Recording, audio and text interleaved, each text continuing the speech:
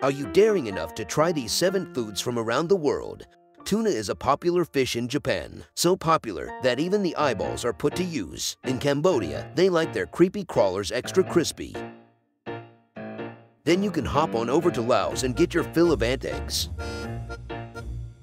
Moose knows all about it. How about them jelly? Welcome to the Rocky Mountains. How do a pair of balls sound? How do you like your pig done? Furry, cute, and Peruvian, right? Everyone loves a little buzz in their cracker, especially in Japan. Don't worry, no animals were harmed to make this video. Which food would you like to try?